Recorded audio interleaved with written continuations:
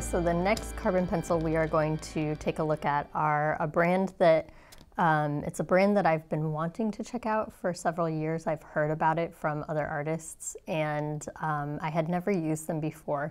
So I purchased a 4-pack of the Wolff carbon pencil, and I want to show you the difference of these pencils down below. So let's take a look at the hand cam. So the big difference, again, between your charcoal pencil and the carbon pencil. So this is a General's 4B soft pencil.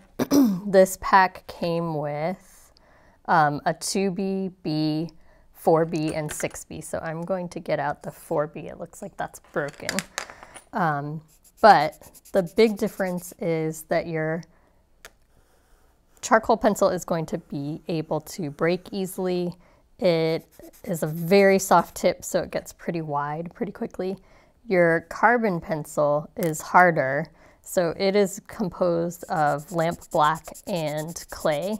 So it did break just a little bit there with a little bit of pressure, but generally speaking, when I put harder pressure on it, it doesn't break very easily. So it's going to give you a little bit more rigidity and control.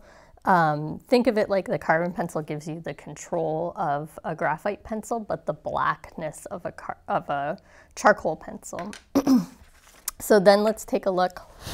I've got to get all those carbon pieces off or they'll start dusting up everything. Let's take a look at the value scale.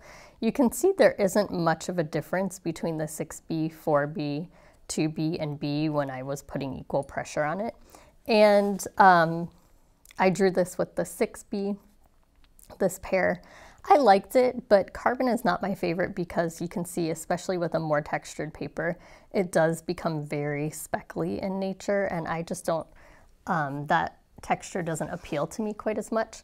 And just for contrast here, I wanted to show you the pair that I drew. This is with the Wolff's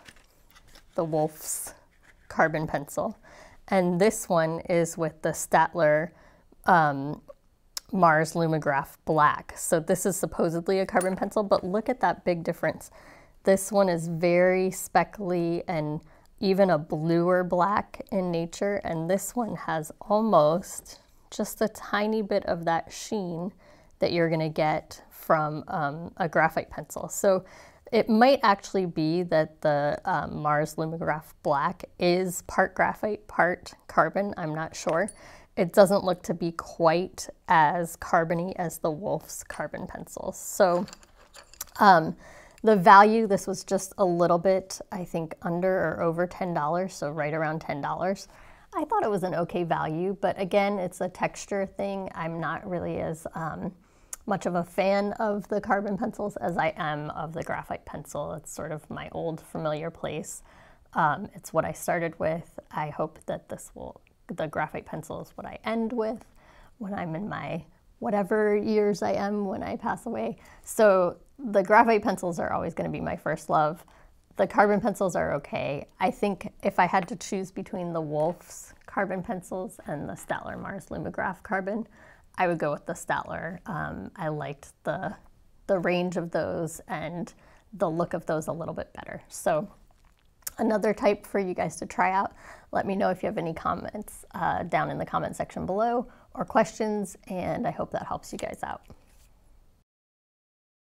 Thank you all so much for watching. Make sure you subscribe to my YouTube channel, LZM Studio, where I frequently release quick tips and all kinds of different ideas about drawing. Also check out my Facebook and my Instagram page. I like to show photographs of my artwork, of my students' artwork, and share funny stories from my students on those pages. And then check out my website, lzmstudio.com, where you're going to find more inspiration and full-length, detailed tutorials.